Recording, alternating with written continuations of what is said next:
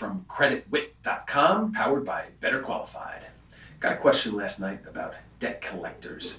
I'm getting calls at home. What do I do?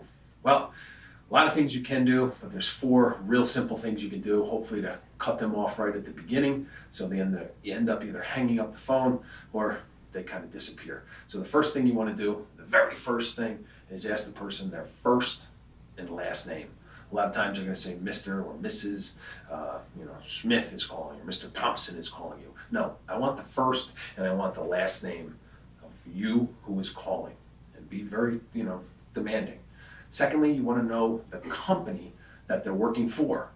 Not calling on behalf of, not doing, work for. This is, what company do you work for?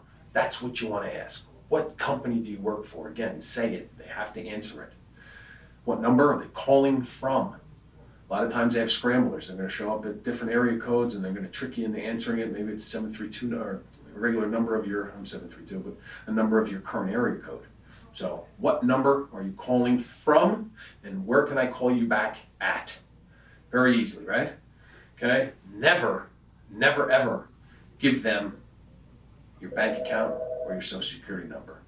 You want to ask them specifically, what account are you calling on, and who owns the current debt?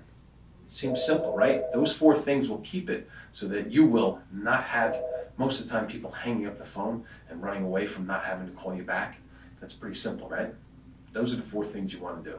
There'll be some more things coming up on more debt calls, but I don't want to make too long of a video. Those 4 things usually will nip them in the bud. Thank you.